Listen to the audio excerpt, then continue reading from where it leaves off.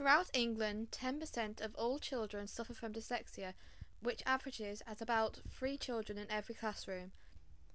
Despite this, a shocking 52% of teachers across the country say that they have not received any training on dyslexia, with 74% of those who have been given training saying that they were not satisfied with the degree of their training.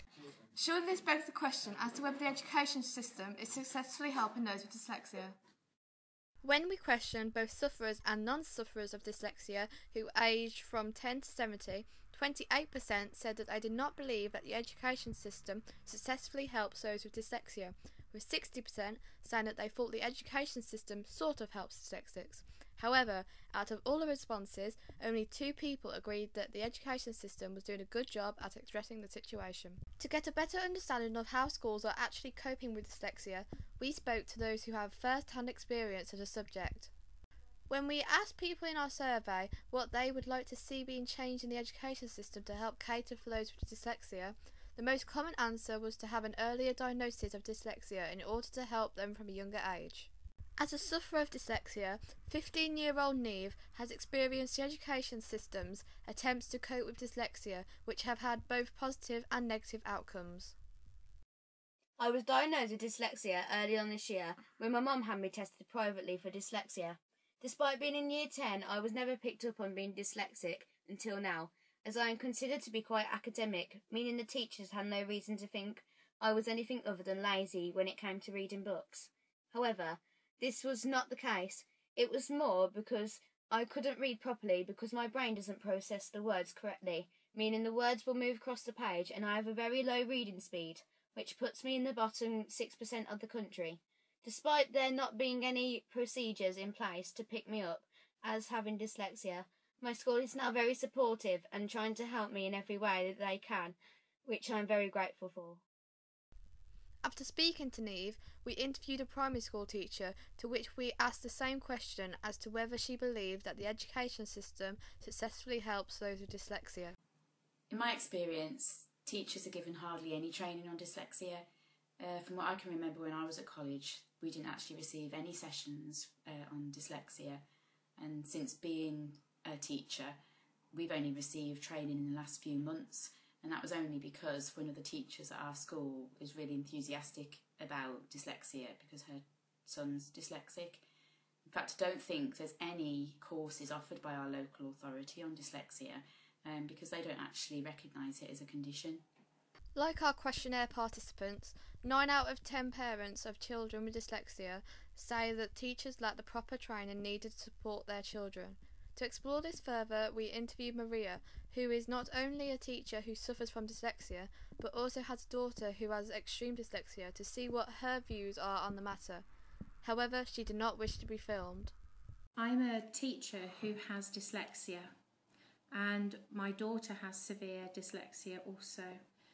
And I think the education system is very inconsistent in its understanding of dyslexia, particularly because it has such a wide scale of difficulties to do with dyslexia. People don't understand all the different difficulties. I think people need to be more aware of the problems that go with dyslexia, not just to do with reading, because I think people just think it is to do with reading. It's not. There are difficulties with spelling, with writing, with light sensitivity, with visual distortion, with all sorts of short-term memory and organisational problems, and I think people need to be more aware. I think that there are so many children who suffer in varying degrees with dyslexia that there should be a dyslexic specialist in each school, or at least over a couple of schools, to check that things are in place, like looking at coloured paper, looking at setting, looking at multisensory approaches to learning. For those schools who are coping with dyslexia sufficiently, there are people who are highly trained with helping those with dyslexia. Helena is one of these highly trained people who we questioned to see what her opinions are on the education system's handling of dyslexia. There are lots of legislation in place in order to protect children with dyslexia and help them.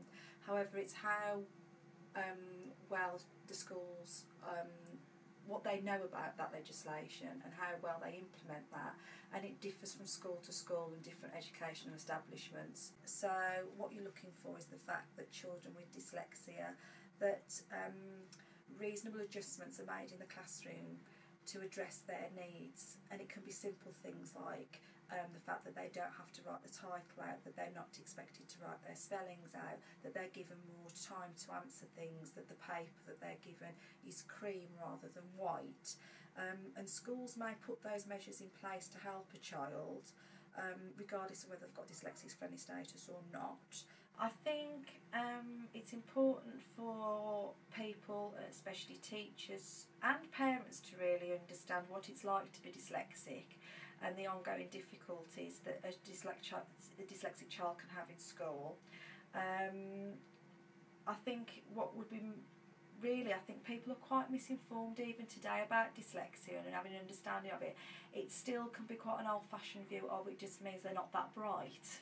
And I think it really, I think there needs to be a lot more to ways of accessing information and perhaps explaining to the children in schools what dyslexia is, so that understanding is extended across the board and to parents, so parents can understand that it can hit all kind of levels of society. It can hit all kind of intelligent groups. I think it's sometimes quite good for parents and children to know about how many successful dyslexics there are in this world who have managed to kind of overcome their needs and that are great actors or great entrepreneurs, and to understand that dyslexia, although it is a disability and although it can cause difficulty, that it's just actually a different way of learning.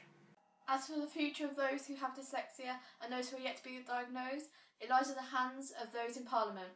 This is Megan Slater, reporting for Bow TV.